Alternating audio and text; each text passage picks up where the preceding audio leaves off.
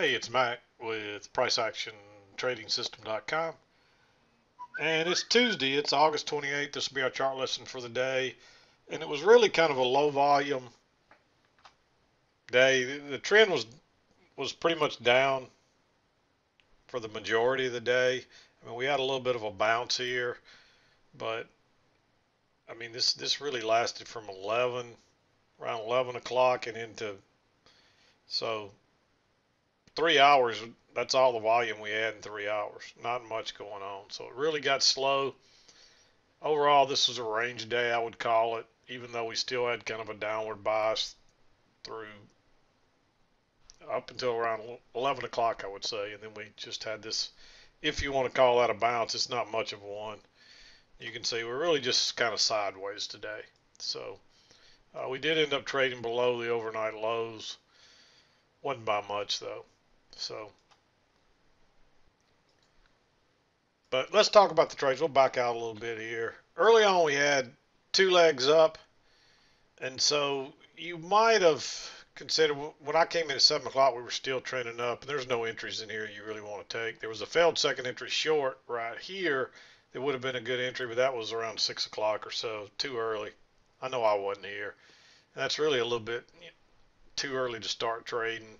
The volume doesn't pick up till around 7 a.m. Central Standard Time. You might could start trading between 6 and 6:30 and find some entries, but I really don't recommend trading much earlier than around 7 o'clock Central Standard Time, that is. So make sure you get the time frame on the the correct time zone on that. But because we did have two legs up, and look how far we are away from the EMA, we had a little bit of a close outside. It's questionable. But still being that far away after two legs up, you might take a trade back to the EMA.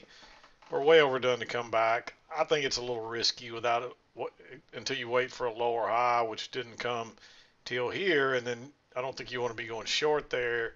You'd be better off to maybe look for a long here. That's why I marked this. There's a second entry long here.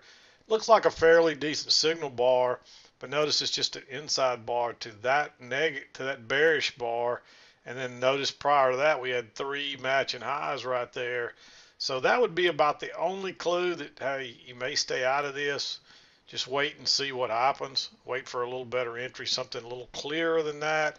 We've just been going sideways, so you had a little failed breakout there. Not enough that I want to ride it back down at all. If anything, I'm still looking for longs, but if you went long right here, when this ended as a doji, it's pretty much congestion almost at that point. You definitely have a failed second entry long. So with one leg down and a two-legged swing, I'd look for a measured leg down. So I would definitely go short there. And if you were long, maybe you reverse and you make it back real quick. But you see a measured leg put you down to at least here. We didn't get there before we bounced, and we ended up going much further than that in the end. But that would have been my basic target right there once we headed down. Notice there's a new high here, so you push down first entry long, you push down second entry long. So you got a failed second entry long with a short right there off a double top. There's also a little double top there. It's really a double test too, as you can see right there. Notice that we made the high, we tested it once, we tested it twice, and you got a little failed break above it. I like going short right there. And at that point, I would look for, there's a couple ways you do this. First, I'd look for a measured move like that. And then I would also measure this whole first two legs, because we may get another leg or two down, and you can see that was pretty close to being your target right there. So a couple of different ways to look for your target on that one. You do get another pullback here. Not a very good signal bar. You got one. This looks pretty good, but this is really your signal bar. You might have let it break below this one and dropped a lemon order back and look for a little better entry. But I'd probably want a second entry short, and you really never get one here. You get one right here, but you got that trend line working up. You've already had a close and two legs down. So I'd want to see a lower high and maybe a play out of a trend line or something, and notice this trend line plays out, you get a close outside, a move to a new high followed by a lower high and a relatively bearish bar right there. So that's where I would go short. And you get another nice little move down there. Trend line off those first couple of bars, which hits the next swing, and then you kind of get a close outside new low, and then you're bouncing again. You might have considered a long right here as well. Notice that this was your overnight lows, and you get that failed break, and this is basically a double bottom, and this could be considered a high or low. You have had a close outside and a couple of legs down, even though this is not anywhere near a measured leg to that, so you may get another push down, but the odds are this is going to come back to the EMA at a minimum. So you may consider going long there on this higher low with a fairly bullish bar, but I'm not crazy about it because it is into the where I had. You can see that there's definitely support right across there at that level, and this is, you got 3 matching bars there, but that little trap there being that away from the EMA, you're probably coming back to it. So if you want to be a little aggressive, it's probably worth the risk there, because you may catch the low of the day by doing that. And it does come back, and of course we already talked about that short. And now you've got your break and a couple legs down. So if you get a reversal pattern, you want to probably pay attention to it. Notice that we bounce here. You get a first entry, you move up, you get back inside there, that overnight low area. You actually push through it this time. Notice how we couldn't get through there, here, and then we finally pushed through, pull back, bounce right off that trend line. Everything's still closing inside of it. Failed second entry short. So I like going long there. This time hoping you're going to catch the move back to the other side. Doesn't turn out that way, but it's good for a scalp. Then of course you get your close outside, move to a new high, and that just kind of takes you into this little sideways. But notice there's a new low there. First entry, second entry. So there's a failed second entry short there.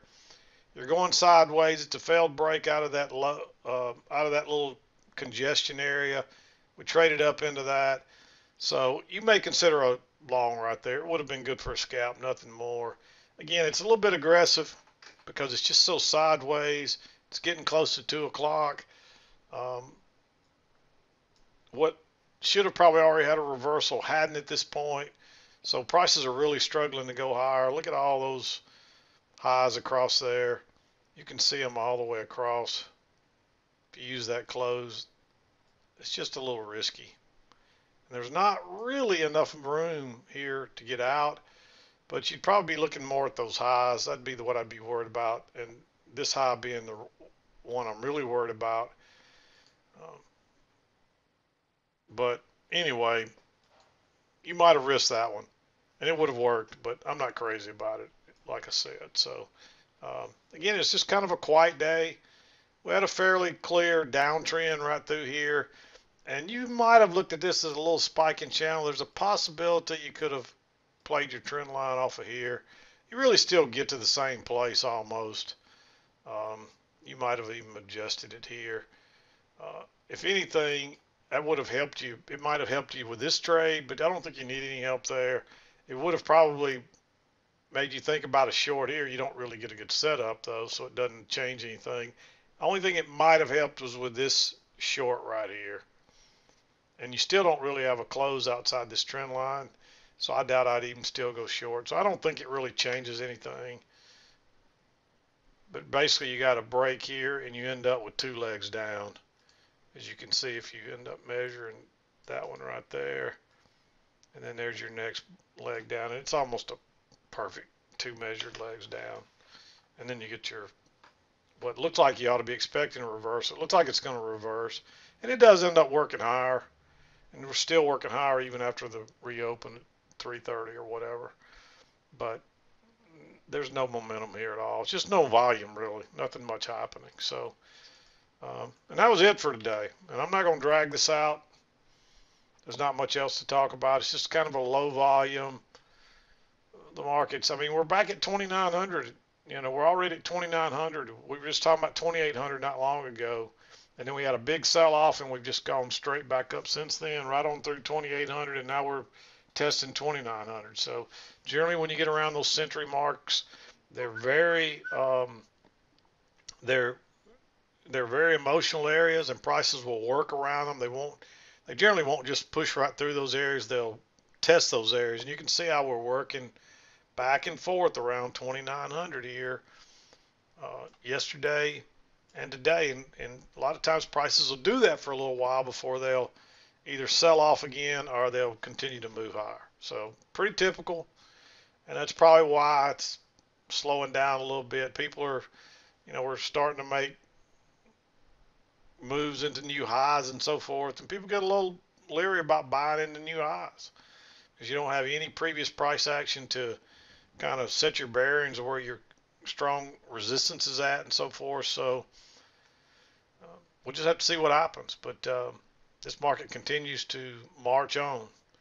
But anyway, I'm going to wrap it up. We'll be back again to do it tomorrow. Hope you had a good trading day.